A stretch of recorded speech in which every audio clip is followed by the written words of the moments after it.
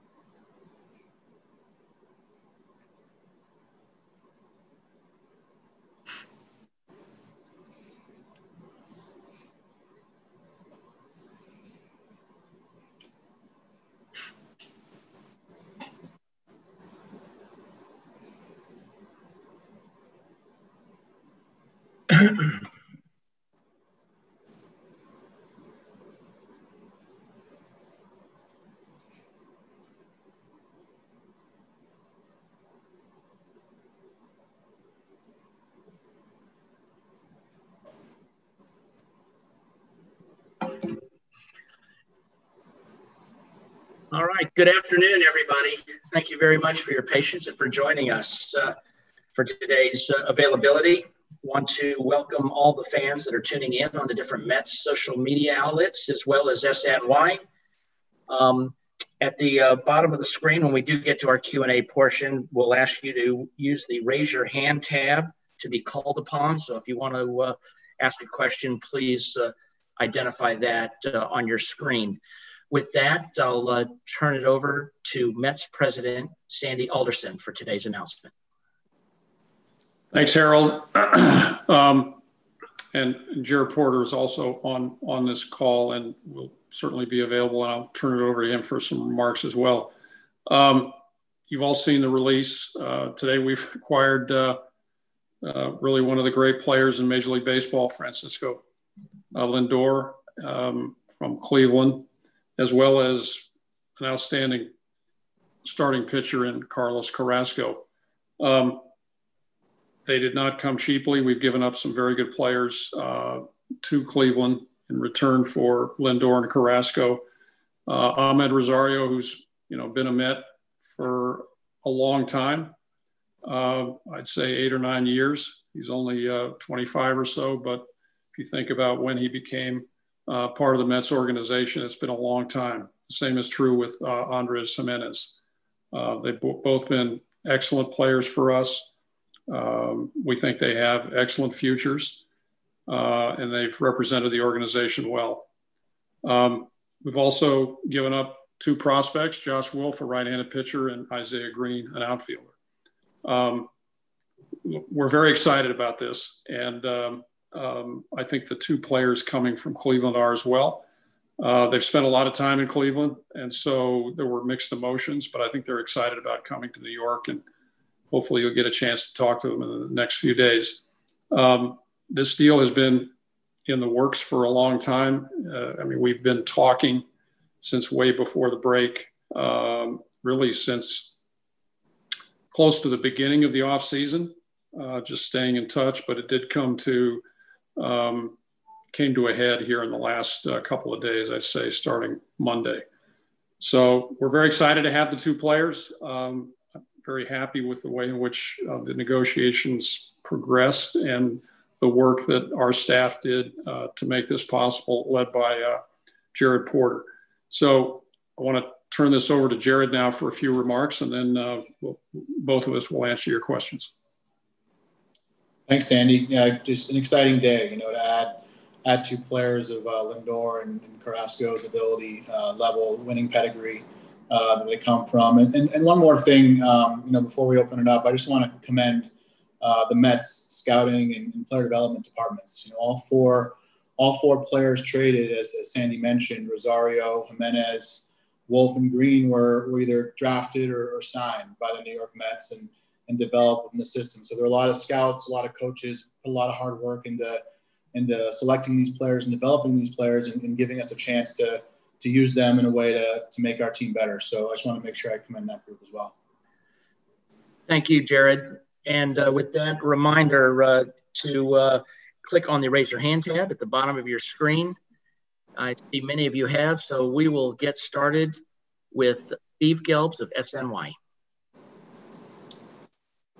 Hi, Sandy and Jared. Either one of you or both of you can talk to this, but obviously when you acquire a player of Lindor's caliber, give up what you had to give up. He has 1 year left on his contract, but the assumption would be that you would be trying to extend him at some point. What is the belief that you will be able to work something out with Francisco Lindor beyond this season? Well, look, we've had one conversation with him and no conversations with his agent. So, we acquired Francisco because of his present ability and the possibility that he could be a Met long term. There's no guarantee of that. It's something that we will approach, in the next few weeks.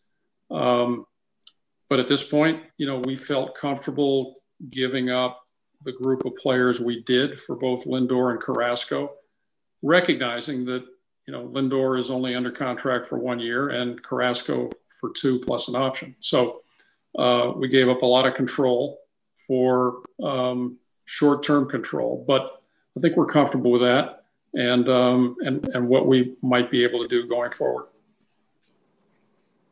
And where does this leave you now going forward? Do you feel like you still have a lot of work to do this offseason? Is there still room for, a major top-end signing, or do you feel like you're going to more play around the margins at this point and you've done the majority of what you're expecting to do? I think the market will dictate some of our decisions over the next few weeks. we feel we've made a major impact on the team. We're not perfect. And so, we will still be active, talking in the marketplace. But I do think this moves us forward quite a bit. There's still some work to do. And we'll see, whether it takes us out of certain players or makes us a candidate for other players. I don't know if Jared, you want to add to that? Yeah, no, I agree. I mean, I think we'll continue to evaluate the market, continue to be creative and opportunistic as things come our way, and with the goal of making the team and the organization better.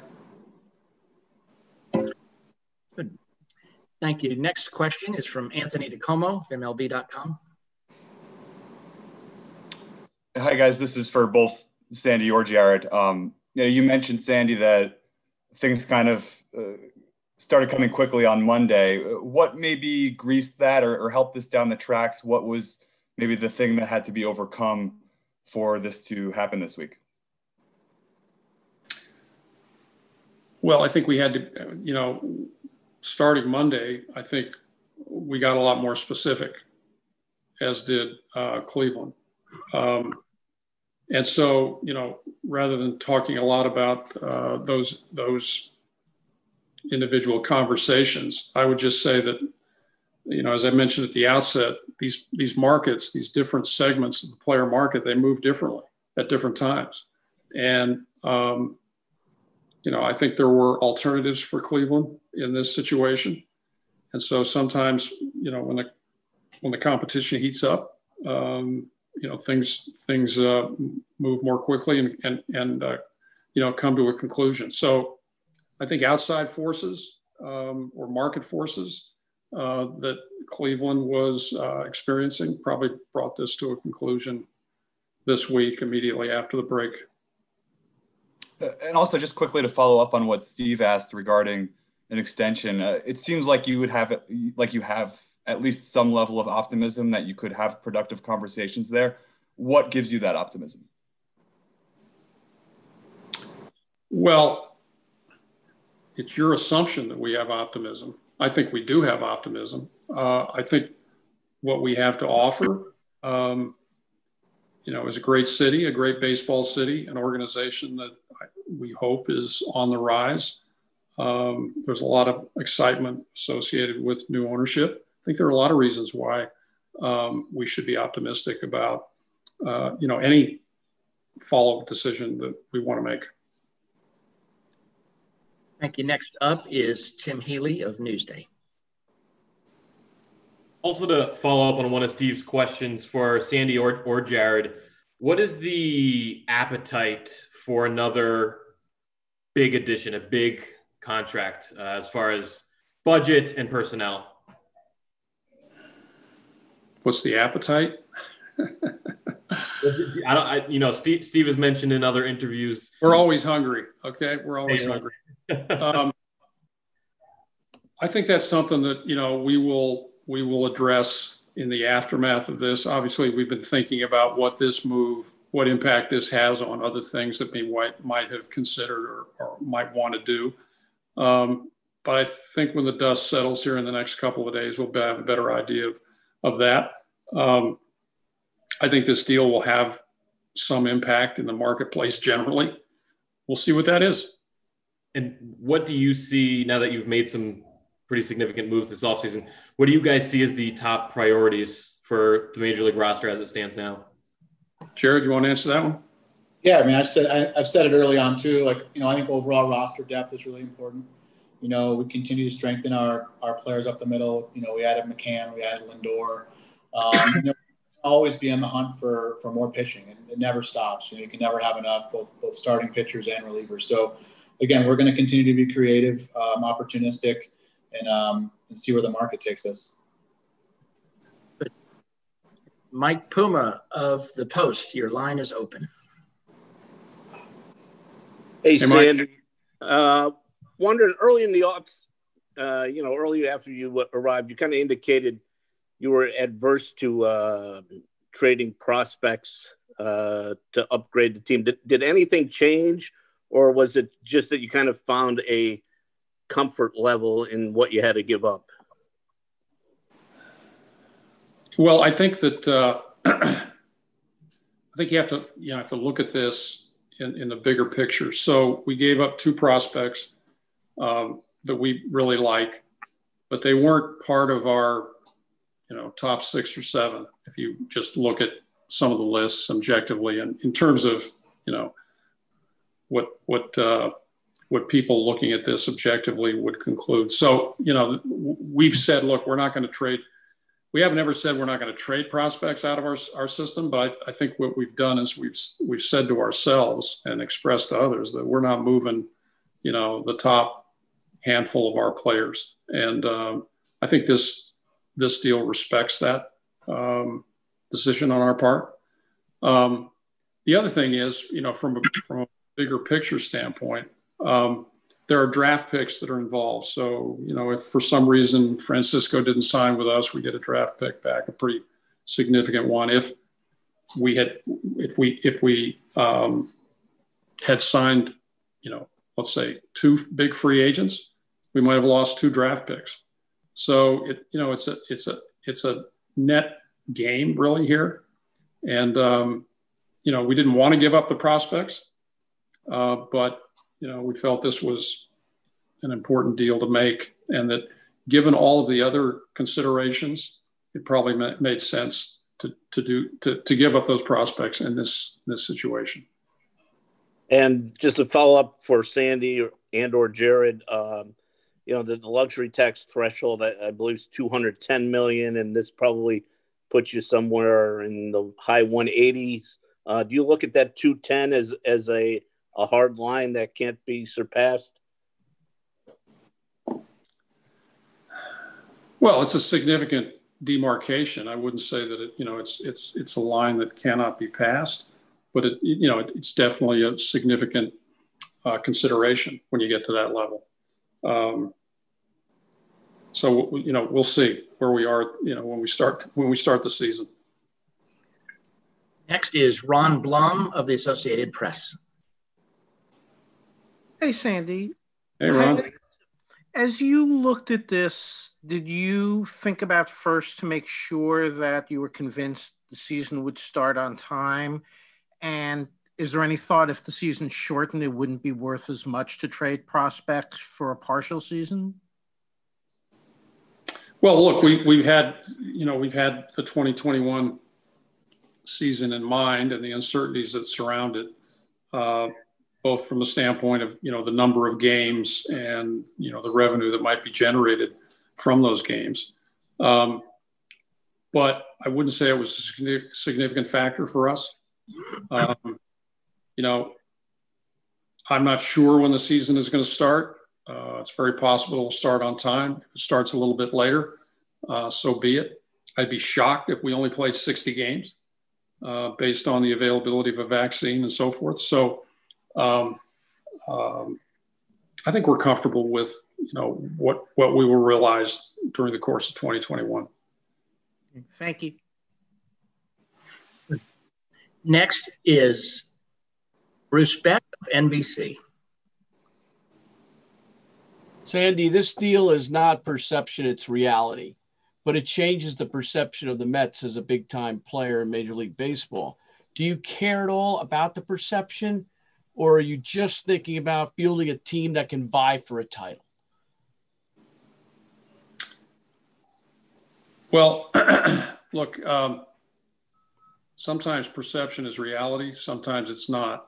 What we're trying to do is, as you point out, change the reality and let the perception follow. So, we think this is a significant move for us. I don't know that it should have been unexpected. People do get, at some point they get antsy. This deal was, took some time. It was methodical on both sides, and we ended up where we ended up when we ended up. So, but yeah, I think what we're trying to do is create a new reality rather than deal with a perception, and hope that, as I said, that the perception follows.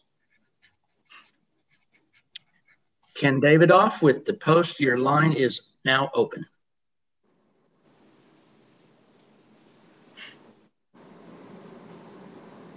Hey guys, Happy New Year.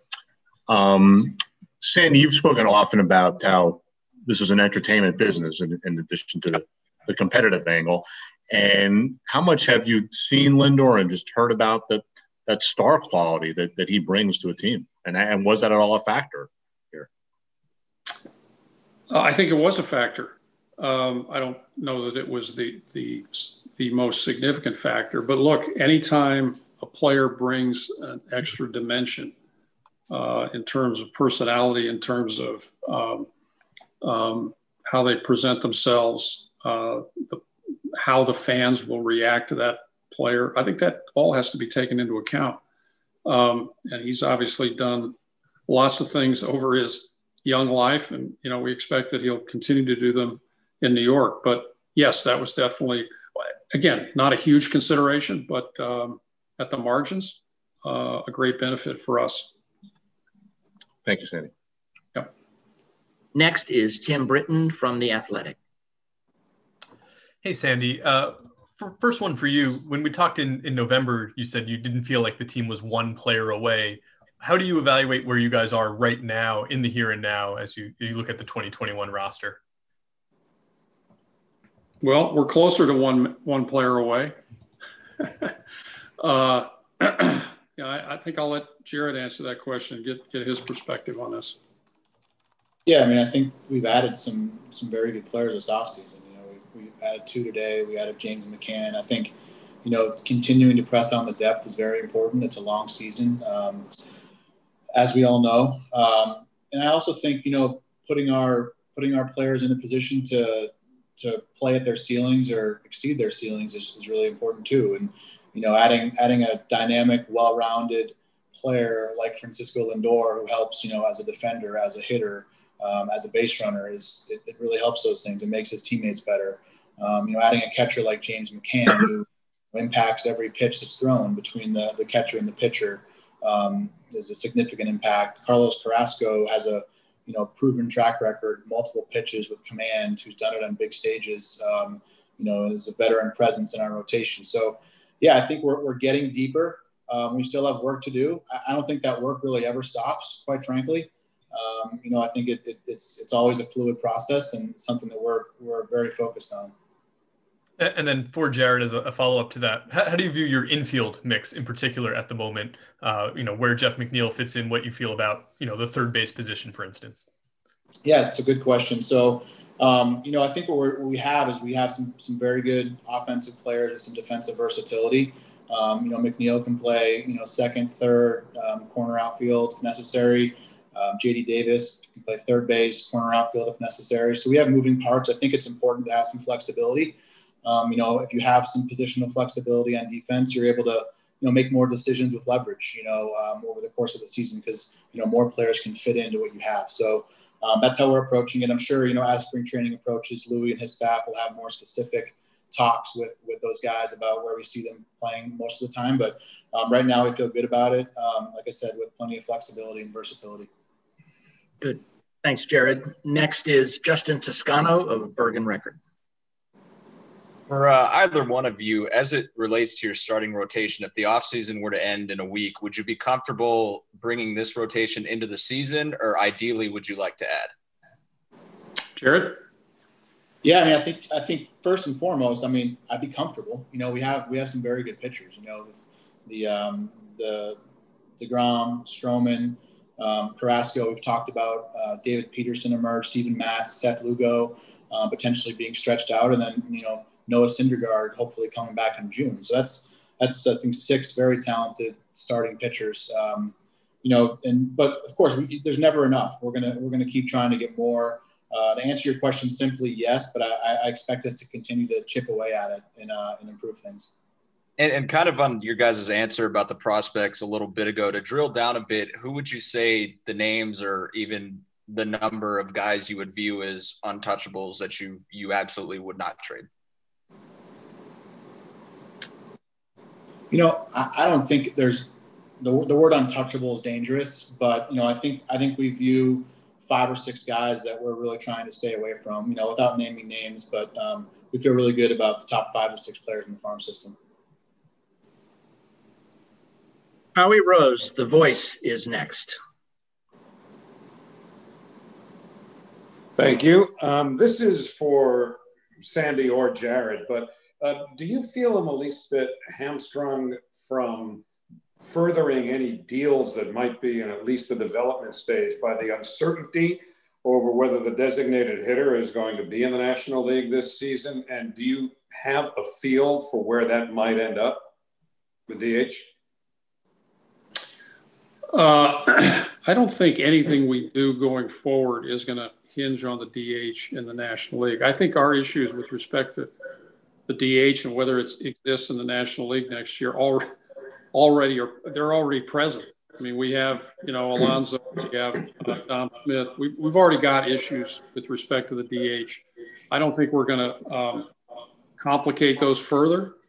But, I think that from our standpoint, we'd like to see the DH in the National League, not only from the standpoint of the organization and our player personnel now, but from my standpoint, just for, the game as a whole. I think it's time. Thank you. Thank you, Howie. Next up is Joel Sherman of the Post.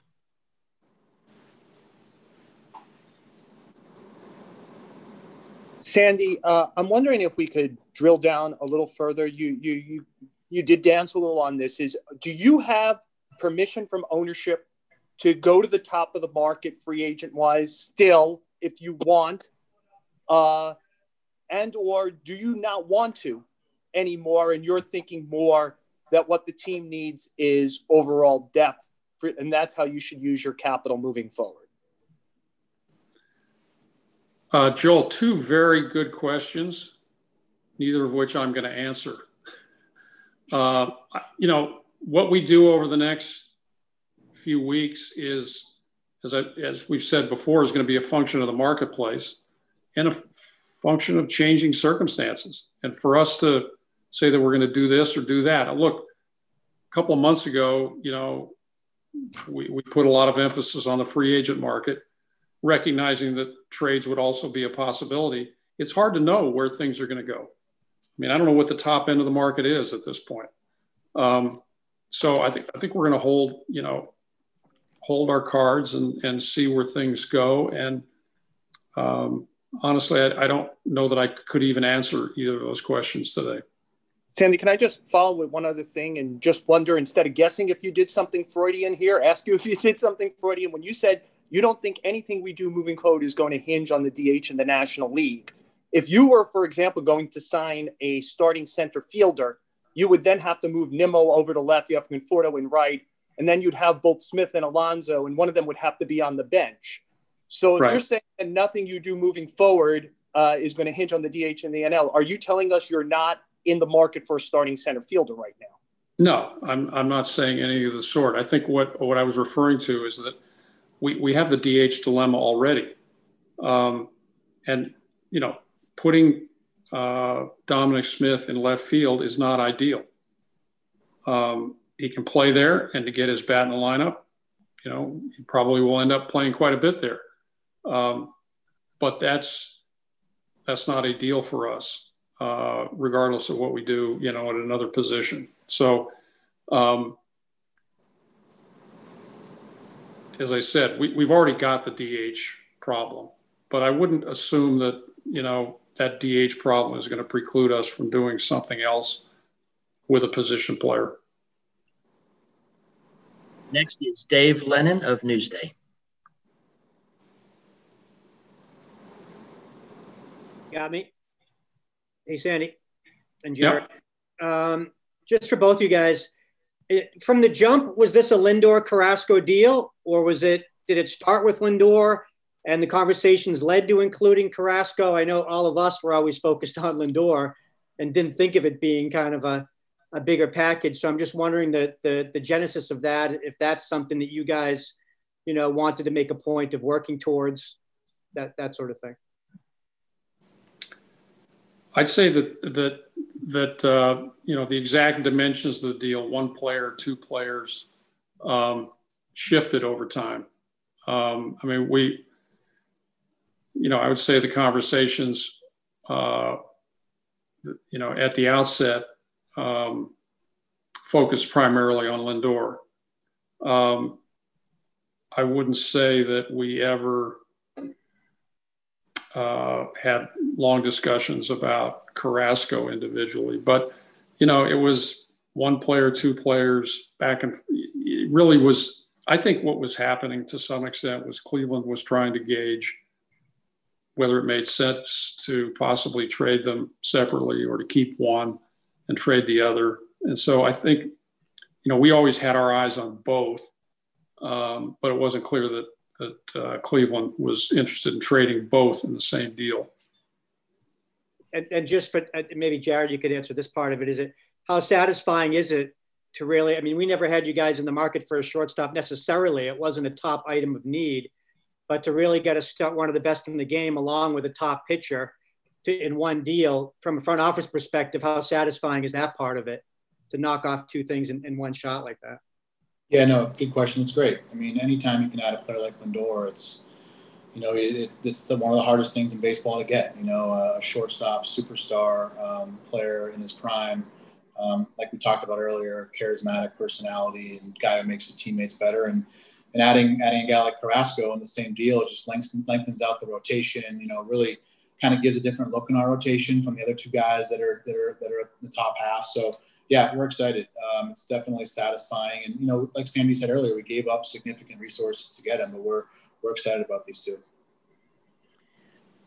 Thank you. Next is Barry Bloom of Sportico. Hey guys. Hey Sandy. How are you? Happy New Year. On your wish list of these top free agents, would you rather have a pitcher, an outfielder, or an infielder?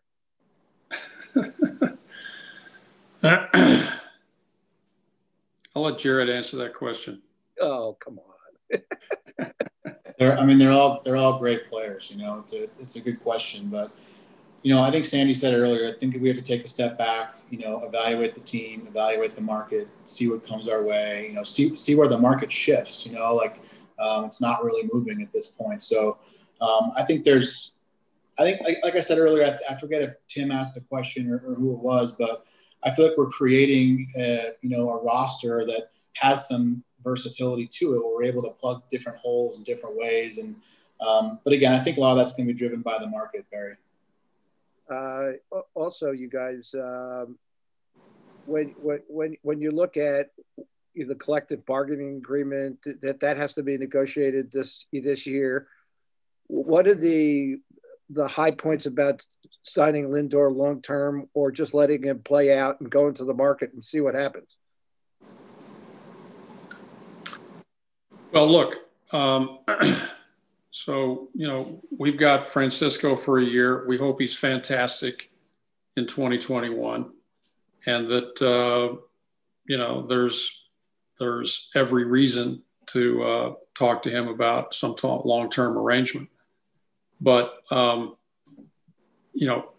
not getting into that conversation on this day, because we're kind of celebrating the acquisition as opposed to the extension at this point. We feel comfortable. So we'll see where it goes.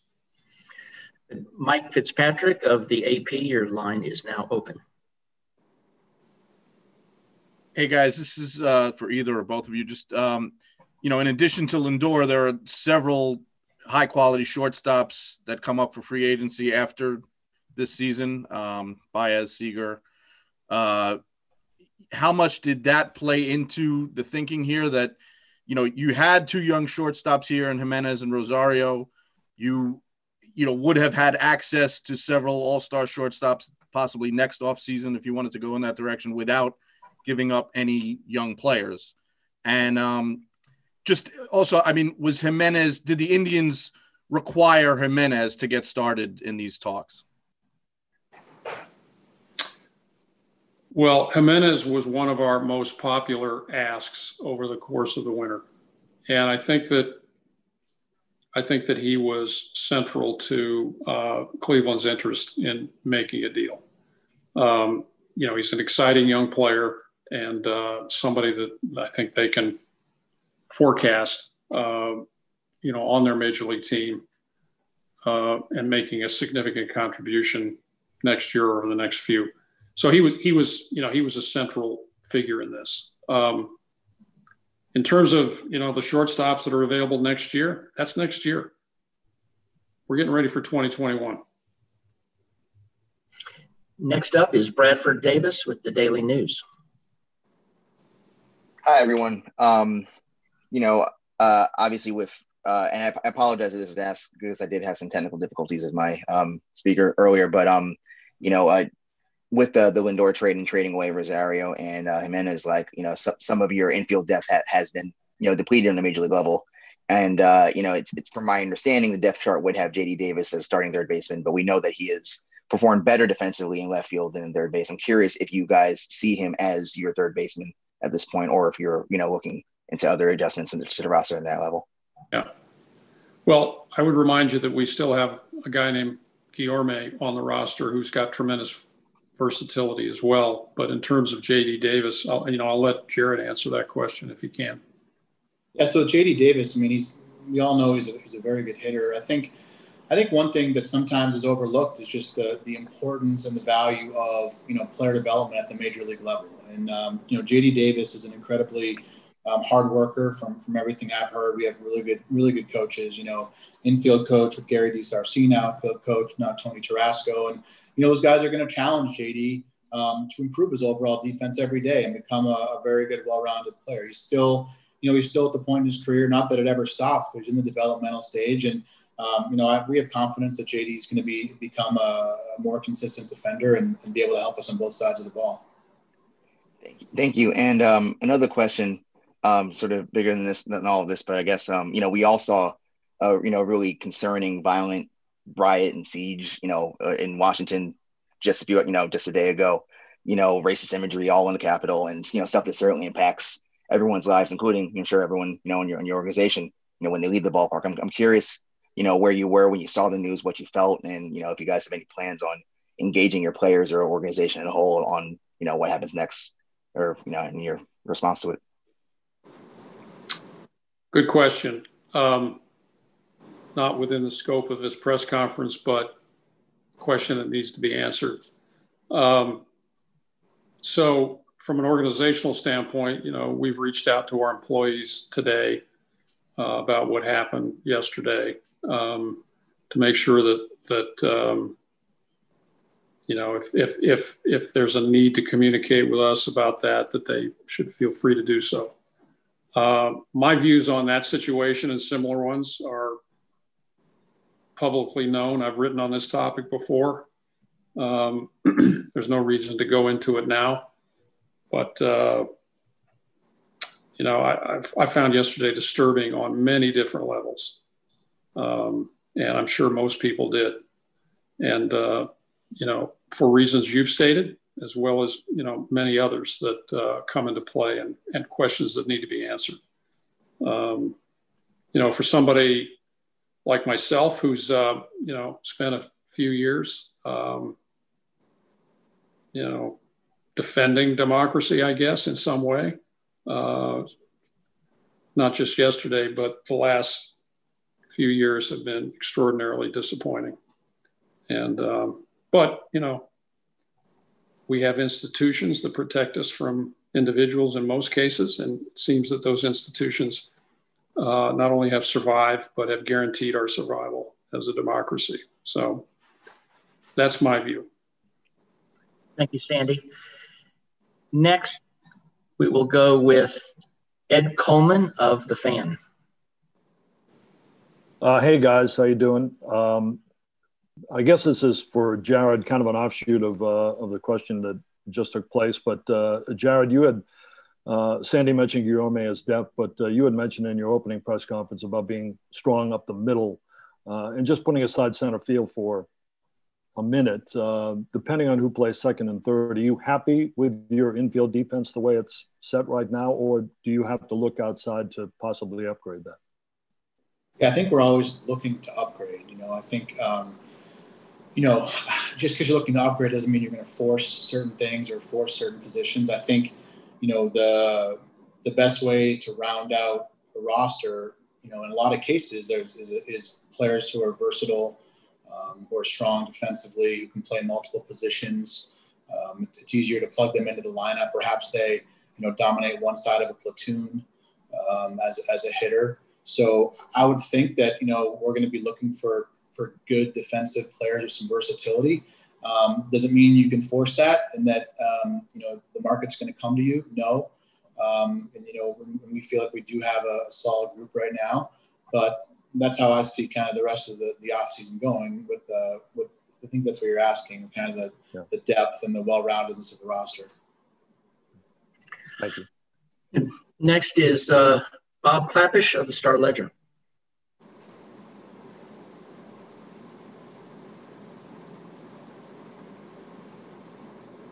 Bob, are you there?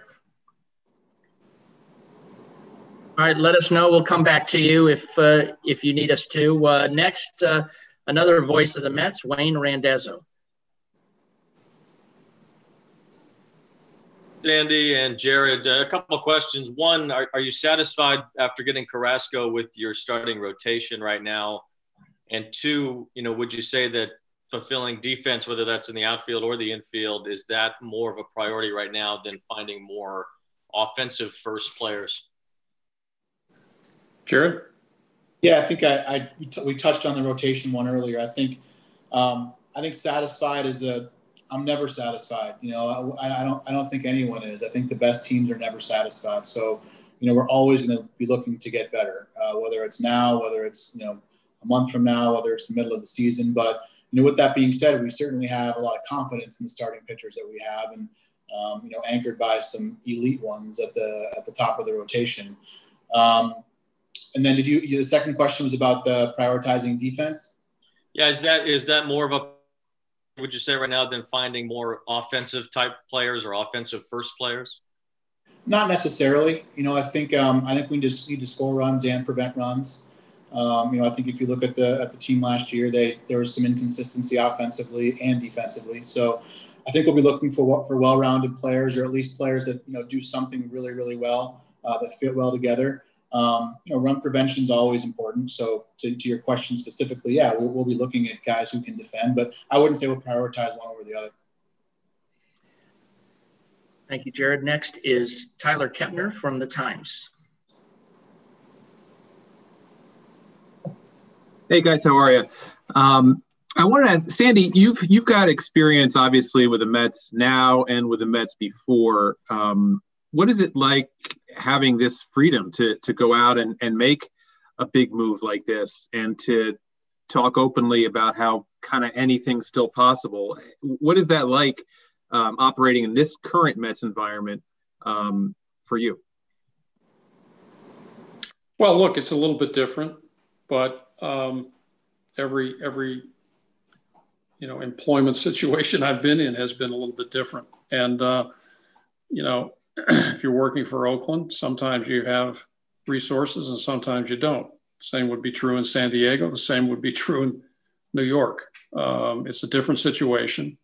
It's not really useful, I don't think, to underscore the differences. There are some, but, we're very happy with the latitude that we have right now. But look, still have to make good decisions within the framework of what your options are. And so, yes, it's nice to have, a little more flexibility, but we still have to make good decisions with the resources that we have. And that's the focus more than, on limitations versus, more options and possibilities. Yeah, and you and Jared both have talked about what you love about Lindor's game. But I mean, when you've watched him over the years and not even thought, I guess, while you're watching him about getting him someday, what do you enjoy watching about Lindor's game and the way he plays? What's he going to bring to the scene here? Jared, you want to? I'll touch on it. So I think the well-roundedness of his game. He's a great defender, a great base runner, a great hitter. Very charismatic player, high energy player. I think his teammates feed off of that. I think he feeds off of it too. I think he likes playing and performing in the biggest moments. As often as he can. And I just think that he's the best way to put it, but he never stops looking to get better and to improve. I think when I called him today I think Sandy had already talked to him. It sounded like he was in a batting cage hitting, in the background. So he's a very hard worker. I believe he's a great teammate. He's someone who leads by example and someone that we think can really, bring things together and be, part of the core of our club. I would just add to that, there's some players many players that you watch and you appreciate. There are other players you watch and you smile. And that smile is not just, a function of appreciation, but also kind of an empathetic reaction to how they play the game. And, I think Lindor is the kind of player that makes one smile. Bob Clappish of the Star Ledger, let's try again. Your line is now open. Okay. Sorry about that. Had a little technical difficulties. Can you hear me? Yeah. Okay. Go ahead, Hey, Sandy. This is for you. I'm just curious if at any point with the Indians did you ask for a window to negotiate with Lindor, or from the outset were you comfortable with just a 1-year deal and just rolling with it and see where it took you? We never asked for a window. What we felt all along was that, look, if we're willing to acquire this player for 1 year, we have to be comfortable with what we're giving up for 1 year, as opposed to making the assumption that and put ourselves in a situation where we absolutely have to do something else in order to be comfortable. So, we did give up a lot in this deal, but we don't feel, given the two players, that we've given up more than what we're getting in return, not only in terms of quality, but also, years of control. So, so we never made that effort. And, in my history, I'm not sure I ever have done that. Great. Thank you, Sandy. Thank you. Time for two more. Let's go to Mike Vaccaro of the Post. Your line is now open. Hi, Sandy. Hey. You've been doing this for a long time. You've done both a number of trades, number of free agent signings. I'm curious, from a standpoint of somebody who builds teams, is there a difference in the dynamics or the satisfaction of a free agent signing that pans out as opposed to a trade that really pans out? And when both of those things actually work out toward the ultimate end? Well, there's usually a little more investment of time and effort and thought in a trade scenario. But look, as long as the players turn out well, it doesn't really matter how they were acquired. In my tenure with the Mets before, we had a little better success with trades than we did with free agents. Maybe that's a good sign for this deal. We'll see. Thank you.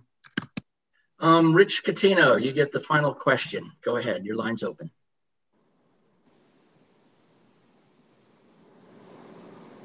Hey, Sandy. Obviously, getting a guy like Carrasco adds a lot of depth to your rotation. Speaking of the depth, you have a guy in Seth Lugo that has performed well in both spots, starter and bullpen. As your rotation stands now, do you think of him more in the bullpen now because of what you've added starting-wise, or is he a guy that's going to maybe float from role to role? Interesting question. I mean, you could say that he's more a bullpen piece because of what we've added in the starting rotation. And conversely, you could say that he's more of a starting pitching piece because of the depth we've added in the bullpen. I think what, all of us, Jared, everyone in the organization will be trying, and in consultation with Seth to some extent, figure out where he's best utilized from an organizational standpoint. And then secondly, making sure that he can handle the innings that may be involved in starting pitching. But that's all about lengthening out and doing it at the appropriate time. And so we've got some flexibility there. Seth is a guy who can go either way. And I think Jared maybe is looking at that at both of those possibilities. Good. Sandy and Jared, thank you very much for participating, as well as to all the media there. We will be in touch with you on the day that both Lindor and Carrasco will be available, so stay tuned for that. In the meantime, feel free to reach out with any other requests or questions. Again, thank you to all for participating today. Let me just add one quick statement, and that is I want to extend my appreciation to the Cleveland club, because this was a very difficult day for them, giving up two players that have meant a lot to them over the last few years. And we're happy to have them both, but we recognize that there's significant losses to the Cleveland organization, and I want to extend my appreciation for the way in which they handled these discussions and how we came to a conclusion. So thanks.